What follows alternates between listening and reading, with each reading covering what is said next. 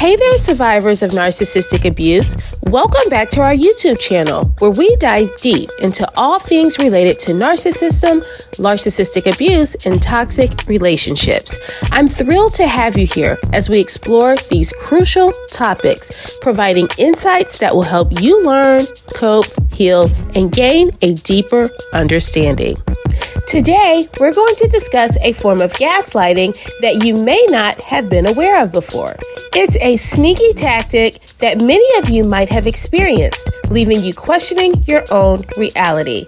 But don't worry, you're not alone, and we're here to shed light on this important issue. First, let's quickly review what gaslighting is for those who might be new to our community. Gaslighting involves denying the reality of another person, whether it's denying events, behaviors, words, or even invalidating their emotions. It's a manipulation tactic used by narcissists to maintain control over their victims. Now let's focus on a specific form of gaslighting that occurs when you're in a narcissistic relationship.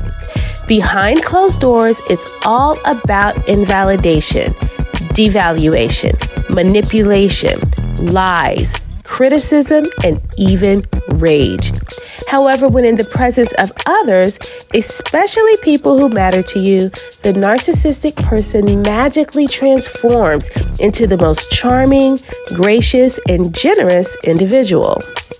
This Jekyll and Hyde behavior can be utterly confusing and disorienting.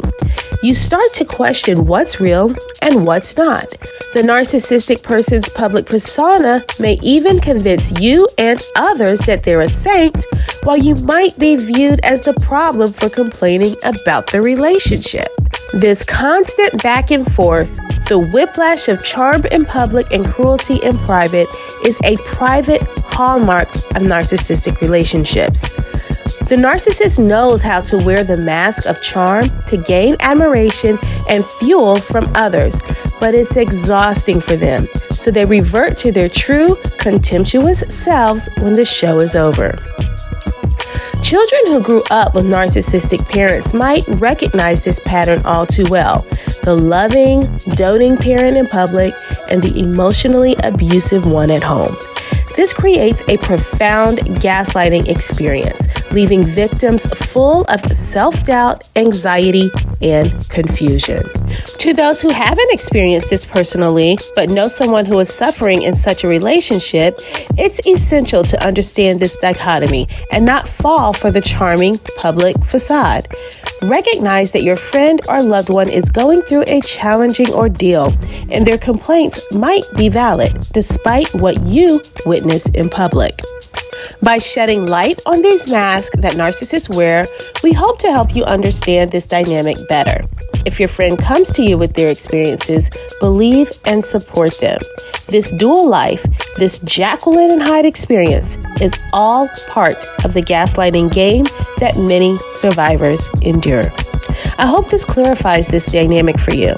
If you find this information valuable, please show your support by hitting the like button and subscribing to our channel. Together, we can raise awareness and empower survivors of narcissistic abuse. Thank you once again for joining our community. And remember, you're not alone in this journey to healing and growth.